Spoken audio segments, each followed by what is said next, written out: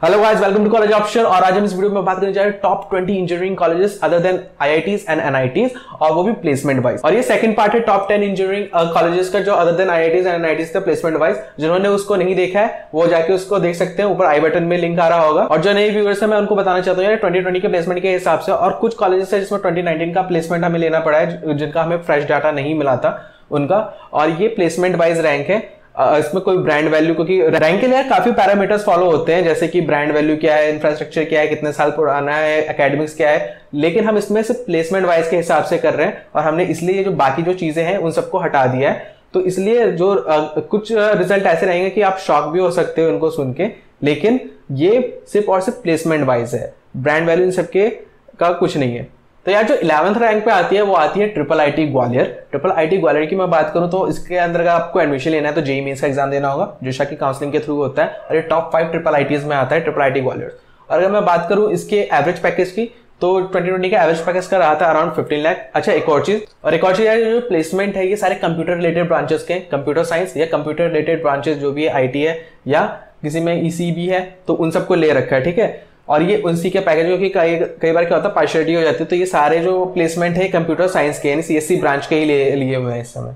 और IIIT ग्वालियर की fees की अगर मैं बात करूं यार, तो इसका जो फीस है वो अराउंड 1.5 लाख रुपीज है। आपको एक साल के अंदर 1.5 लाख रुपीज पे करनी होगी। अच्छा यार, पिछले वीडियो में काफी बच्चे पूछ रहे थे कि भैया बिट्स गोवा बिट्स हैदराबाद आपने नहीं रखा, तो यार बिट्स पिलानी जो था उसका एवरेज पैकेज अराउंड 26 लाख था, और जो बिट्स गोवा बिट्स हैदराबाद है उन सबका भी एवरेज पैकेज उसी के आसपास रहता है, 22-24 के आसपास रहता है। और इनका एक बिट सेट का एग्जाम होता है तो उसी के थ्रू होता है, तो ये सारे कॉलेजेस एक जैसे ही हैं। तो इसलिए मैंने उस बिट्स पिलानी के अंदर ही, और क्योंकि पिलानी कैंपस के बाद ये तैयार हुए, तो मैंने उसके अंदर ही इसको कंसीडर कर लिया था पूरे बिट सेट के। अब बात करते हैं 12th रैंक पे कौन सी है, तो 12th रैंक पे यार PC चंडीगढ़ की बात करूं तो यार इसके अंदर आपको एडमिशन लेने के लिए अगेन जेईई मेंस का एग्जाम देना होगा, जो शायद थ्रू काउंसलिंग है। और इसका जो एवरेज पैकेज है वो है 14 लाख के अराउंड। और इसकी जगह मैं फीस की बात करूं तो आपको एक साल के अंदर 1.8 लाख रुपीज देना होगा। 13 रैंक पे आते हैं DAIICT यानी धीरू भाई अंबानी कॉलेज जो है, और इसकी जो एवरेज पैकेज जो है वो 13 लाख है। और इसकी अगर मैं फीस की बात करूं तो वो है 1.8 लाख। अगेन इसके अंदर एडमिशन के लिए आपको जेईई मेंस के रैंक पे ही ये लोग लेते हैं एडमिशन। 14 रैंक पे जो आती है ना वो आती है LNMIIT जयपुर। ये एक प्राइवेट कॉलेज है अगेन DAIICT की तरह, और इसकी जो एवरेज पैकेज की मैं बात करूं तो वो है 12 लाख के अराउंड। और इसकी फीस की अगर मैं बात करूं तो वो है 3 लाख। लेकिन मैं एक चीज बताना चाहता हूं आपको LNMIIT जयपुर के बारे में, कि इसके अंदर काफी स्टूडेंट ने रिव्यू कर रखा है, काफी स्टूडेंट यानी जो कमेंट्स मैंने पढ़े हैं क्योरा पे या कहीं पे भी, बच्चों ने बता रखा है कि एक्चुअली क्या होता है, अगर 100 बच्चे हैं तो इनका है ना प्लेसमेंट से पहले एक प्री प्लेसमेंट टेस्ट होता है, ठीक है। उसके अंदर क्या करते हैं, ज्यादा 50% बच्चे को ये फेल कर देते हैं, और जो अच्छे बच्चे हैं सिर्फ उन्हीं को, या 50 to 60% बच्चे फेल होते हैं इनके प्लेसमेंट के पहले और फिर प्री प्लेसमेंट टेस्ट से पहले, और जो बाकी जो बचे हुए बच्चे हैं ना उन्हीं का प्लेसमेंट में वो आगे भेजते हैं ऑन कैंपस प्लेसमेंट। तो उसके बाद ये ऑन कैंपस प्लेसमेंट जो आता है वो स्टैटिस्टिक्स दिखाते हैं, और आप देख सकते हो यार इसकी फीस कितनी ज्यादा है। हमने इसके ऊपर एक अलग से पूरी वीडियो बना रखी है LNMIIT जयपुर के ऊपर, आप जाके देख भी सकते हो। वहां पे हमने स्टूडेंट रिव्यू सेक्शन भी बता रखा है कि क्या क्या होता है उस कॉलेज के अंदर। वहां पे कुछ आके कॉलेज की मैनेजमेंट की टीम आके डिसलाइक मार के वीडियो चली जाती है, और साथ ही साथ बोलती है कि नहीं ऐसा नहीं हो रखा। 50 रैंक की बात करने से पहले यार इस वीडियो का जो लाइक टारगेट रहेगा वो रहेगा 100। अगर आपने 100 वीडियो यानी 100 लाइक्स कर दिए तो मैं इसका थर्ड पार्ट भी जल्दी से जल्दी निकाल दूंगा, ठीक है।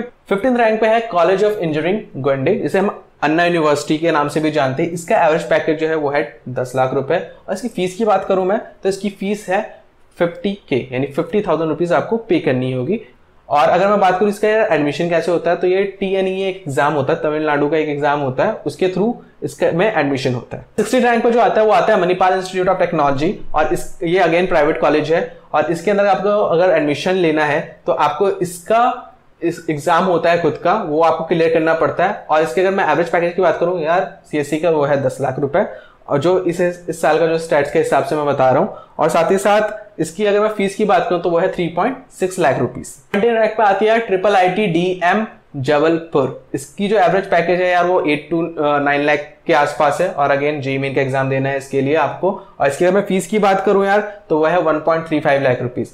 यार आता है 18th रैंक पे थापर यूनिवर्सिटी का भी अगेन अगर मैं पैकेज की बात करूं तो वही 8 to 9 लाख के आसपास रहता है। लेकिन मैं ये सोचा था कि IIIT जबलपुर को ऊपर करूं या थापर को, फिर मैंने दूसरा जो पैरामीटर लिया वो देखा फीस कितनी जा रही है इन दोनों की। तो इसकी जो थापर की जो फीस है यार काफी ज्यादा है, 4 लाख के आसपास है एक साल की फीस।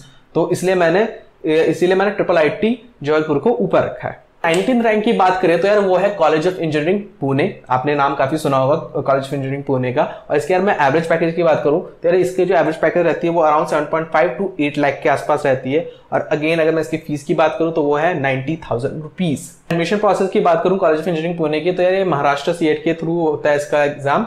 20th रैंक की बात करूं तो आपने काफी इसका नाम सुना होगा और इसका नाम है VIT Vellore institute of technology. और इसका खुद का एक एंट्रेंस एग्जाम है, आपको क्लियर करना होता है। इसके अंदर आपको जाना है, इसके अंदर एडमिशन लेना है तो। और इसकी अगर मैं अगेन पैकेज की बात करूं तो अगेन 7.5 से 8 लाख के बीच में है। इसलिए मैंने कॉलेज ऑफ इंजीनियरिंग पुणे को इसलिए रखा है क्योंकि इसकी फीस कम है, 90,000 रुपीज है, जबकि इसकी फीस 2 लाख के आसपास है।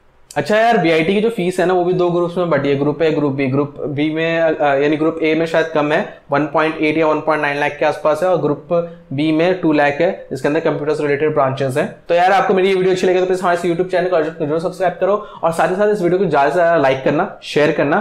और अगर जल्दी से लाइक आ जाएंगे 100 तो यार मैं उसी समय इसका पार्ट 3 भी रिलीज कर दूंगा। थैंक यू दोस्तों इस वीडियो को देखने के लिए।